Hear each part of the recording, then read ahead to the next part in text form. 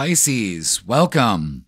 It's Jeff here at Raise Your Vibration TV to bring you your weekly tarot reading. And this reading is going to be for December 25th all the way to December 31st. That's Christmas to New Year's Eve. So welcome, Pisces. Now, let's talk about what's going to be going on this week because it's a big week. So first of all, right after Christmas on Tuesday, we have a full moon in Cancer. And when we got a full moon right after the holiday, I almost look at it as a joy hangover. You know, we build up this energy towards the holidays. We're shopping and decorating and wrapping and baking and cooking and frying and doing all that shit. And maybe for some of you, crying. And then we wake up the next day, reality hits. We overspent, we overate. We got to go back to fucking work the next day. Yeah. And a full moon in Cancer to make you just weep the day away. So you don't want to do that, Pisces. What you want to do is release all that energy. This is a good time to decompress from the holidays, meditate, go outside if you can, and ground. You know what I'm saying? Now, we have Jupiter on December 30th finally going direct. It's been in retrograde since about June. So the planet of abundance is going to be moving forward and showering it on all of y'all because it's a big gassy planet. And we love that energy. So Mercury, the planet of communication, is going to be starting to go direct January 1st. So now communication lines open. Things start moving forward in 2024. And oh boy, are they ever. So let's get some guidance. There it is.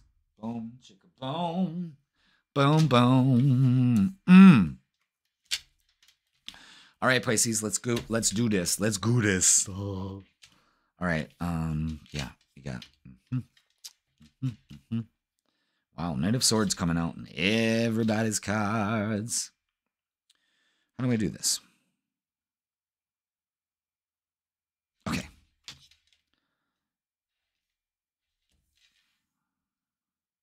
All right. This is what we got, Pisces. Five of Swords. Get out of your head.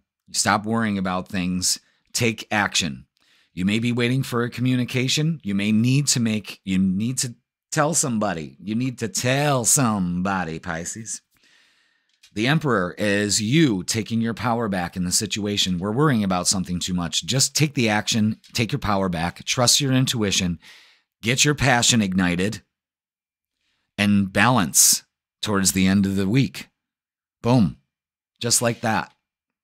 The main focus is taking your power back in the situation, taking action. This is taking action. Let's not sit here and wring our hands. That's what it looks like. Worry, worry, worry. No. Move through this. Focus on balance. Take your power back. Choose intuition. Trust your gut. Get in touch with your feelings. This is you decompressing from the holidays and things balance out, you know? All right, let's get some clarifiers on this. Nice and easy, lemon peasy. All right.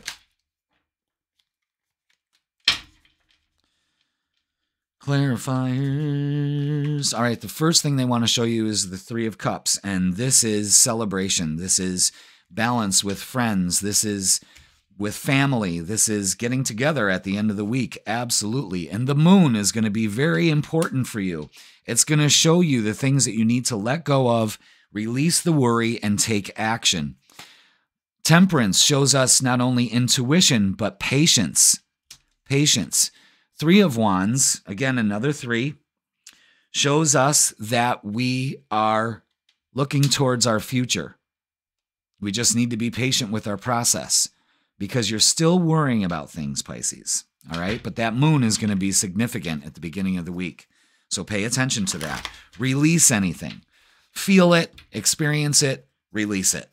You don't need to hang on to it. That's what we do. We hang on to it. We let it run in our hamster wheel until it, come on. You're better than that. Wow, look at all these cards. Look at all these cards. Wow, look at this. This is excellent. Third eye, patience and planning. All right. I'm too excited about this energy.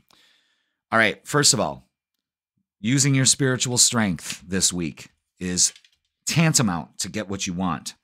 holding the vision in your mind, that third eye, using your intuition, and it's patience and planning. That's the Temperance card again. Accelerated motion. Things are going to start moving forward, especially after December 30th, and that's the Destiny card. Boom. Stepping into it, claiming it. It's your year. Now let's do the Prism Oracles. See what kind of messages they got for you, Pisces.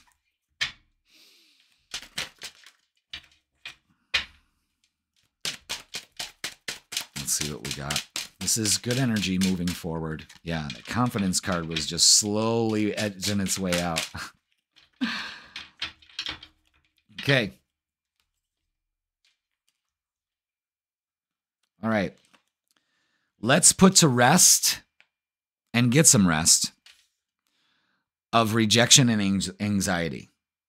That's where the worry comes from. Let's put that to rest. Use your spiritual strength. Hold your vision. Patience, grasshopper, patience. And then confidence. And then all of a sudden things start moving forward. Things start balancing out. Your relationships start to improve. Things start to move. It's divine timing, Pisces. You'll know it. Hold that vision in your mind's eye, and you will hold it in your hands. Now, let's switch to love. Let's see how our relationships are going to be going for this week. Looks like we're worried about something here. Got a couple more. Oop.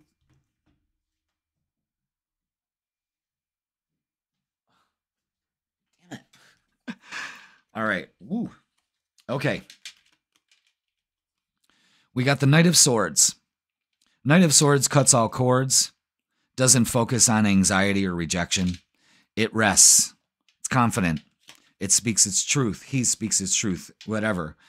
Queen of Cups is, again, we've got that trusting your intuition, following your gut. Then we've got the Knight of Cups. An offer is made. Brings our confidence. You know, we're bringing things to the table. The Nine of Pentacles is, again, a form of confidence. Four of Wands is harmony in the home. We've got a person that can be distant and cold, and we've got a person that is very emotional. And someone is going to be offering an apology here, if that's what it is. You know, maybe they got some speaking to do. But the relationship kind of feels a little, well, unbalanced, but we need to be confident that, again, you two are going to be able to work things out, you know, just maybe a little rest from each other, a little respite, you know what I mean? But it looks like everything's going to be working out. Almost, maybe this disagreement had to happen, I'm thinking, you know, maybe these, you know, Pisces, you can be too emotional. So, and it shows that you're going to be emotional. So be careful. You know, be careful of what your words are because, you know, maybe you're the one that's got to make the apology. Let's get some messages of love and see what they have to say. Got any more for Pisces? Oh, they sure do. Okay, integrity. Does this situation align with your values and morals? Maybe that's what it is, you know. You guys are having a disagreement on things. Healing. Old wounds and childhood issues need revisiting. Yep, we got to let go of those holiday traumas, kids. Oh, look at that. Time apart. Some distance will help bring clarity. There's definitely some distance, so don't worry about that. You're not being rejected. Don't have anxiety about it. You just need some time apart because there's definitely going to be an offer made here. Support. Lean on your inner circle during this time. Be patient with your process. Your inner circle, that Three of Cups. A new love or recommitment to love is developing. That's definitely happening. So Pisces, get out of this anxiety, do your healing, hold the vision in your mind, and this relationship will work out. That's for singles or couples or, you know, no contact or anything. Time apart will bring some clarity. All right, let's get a closing message for Pisces.